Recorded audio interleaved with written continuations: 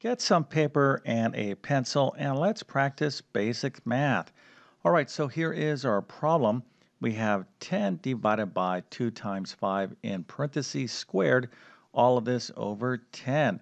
All right, so again, get some paper and a pencil and take this problem one step at a time and do not use a calculator. Now, if you think you know the answer, put that into the comment section. I'm going to walk through exactly how to solve this problem. But first, let me tell you who I am. My name is John, and I have been teaching math for decades. And if you need help learning math, check out my math help program at tcmathacademy.com. You can find a link to that in the description below. And if this video helps you out, or if you just enjoyed this content, make sure to like and subscribe, as that definitely helps me out. So I'm going to show you the solution here one step at a time, and let's see if you can figure out why I'm taking these steps to solve this problem. In other words, I'm going to take one step and then try to justify or figure out why I'm taking that step. Okay, so here is our problem. Now, what do you think is going to be the first step I'm going to take? Well, if you said, hey, Mr. YouTube Math Man, I think you're going to multiply 2 and 5 because they're inside of the parentheses up here, well, you would be correct. And let's go ahead and just quickly talk about why that is. So we need to recall the order of operations, which is PEMDAS. So in mathematics, things like addition, subtraction, multiplication, division, parentheses, powers, etc., these are called mathematical operations. And we have to do a math problem that has these operations or more than one mathematical operation in a very specific order. So that's why we have to follow this checklist or acronym called PEMDAS. Okay, so PEMDAS stands for the following. So P is parentheses. So if you see any grouping symbols, i.e. parentheses, brackets, or these type of squiggly brackets, that's where you're going to start first. All right, so obviously this is why I took this step right here, because we have parentheses. So I'm going to go inside of those parentheses and start right there. Now, another observation to make in this problem is that we have a fraction. We have a big numerator, and then of course we have a denominator. So what we want to do here is kind of think of this problem in two parts. In other words, we have the numerator part and the denominator part. So what I'm going to do is simplify the entire numerator, and then we'll deal with this denominator. Okay, so let's go ahead and finish up what PEMDAS stands for. So P stands for parentheses or grouping symbols. That's where we're going to start first. And then E stands for exponents, and an exponent is this little small number in a power. So this big number down here is called the base. This small number here in the top right is called the exponent. So you can think of E as powers. So that should be a good clue on what I'm going to do next. All right, so the next step here in PEMDAS is going to be M and D. This stands for multiplication and division. Now you got to be really careful with these steps right here, or these steps that involve multiplication and division. So the way this works is we're going to handle any multiplication or division, whatever we see first from left to right. Okay, so once we finish with all multiplication and division, we'll finish up with any addition and subtraction in the problem. Okay, so hopefully you understand the order of operations, and then of course I gave you a real big clue on what we're going to do next.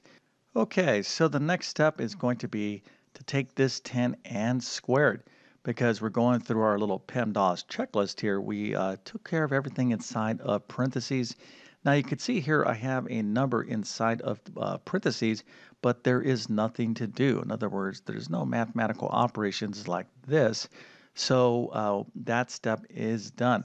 All right, so we're going to move on to E, which is exponent. So we have a power right here, 10 squared. So we have to address that. All right, so 10 squared means what? Well, it means take 10 and multiply it by itself. So 10 times 10, of course, is 100. All right, so now here is the problem. We have 10 divided by 100 over 10. Okay, so what do you think we're going to do now? Remember, I said we want to simplify the entire numerator before we take on the denominator. So here is our numerator, and here is our denominator. So we need to address this right here before we talk about this 10 down in the denominator. Okay, so 10 divided by 100, what is that? Well, we can write that differently. We can think of 10 divided by 100 this way. So we have 10 divided by 100. So remember, the division operator is the same thing as the fraction bar. So instead of writing 10 divided by 100 this way, we can think of it this way. So we have 10 divided by 100. All of this will be divided by 10. Okay, so what we're dealing with here is something called a complex fraction. Now, a complex fraction is simply a fraction where the numerator or the denominator or both is a fraction. So over here we have in the numerator a fraction. So it's kind of a fraction within a fraction. Okay, so we have 10 over 100 as our numerator, all of this being divided by 10. So let's take the next step. And if you're saying to yourself, hey, Mr. YouTube Math Man, how about we just kind of reduce this fraction here? Well, that is a good next move. So we have 10 over 100. We can simply cross cancel these zeros. So now we have the fraction 1/10. All right, so any opportunity you have to reduce a fraction in the middle of a problem, that's what you should do. Okay, so we still have a complex fraction here. We have 1/10 divided by 10. So what we want to do is write this complex fraction differently. So we have 1/10 divided by 10. So let's go ahead and write this complex fraction this way. All right, so 1/10 divided by 10, we can either write it this way as a complex fraction, or we can express it this way, 1/10 divided by 10. All right, so at this point, all we have to do is do some basic fraction division, and we will be done with the problem. So how do we divide fractions? Well, this is very easy. Okay, so we have 1/10 divided by 10. Now, again, we can write this problem as a complex fraction, 1/10 divided by 10, or we can express it this way, 1/10 divided by 10. Now, what we want to do is think of this 10 as a fraction. So anytime you have a number and you want to think of it as a fraction, simply put it over 1. Okay, so how do we divide fractions? Well, this is very easy. What we're going to do is change this problem from division to multiplication. So anytime you are dividing fractions, what you're going to do is go from division to multiplication by flipping the fraction to the right of the division symbol upside down. Okay, so we're going to go from 10 over 1 to 1 over 10.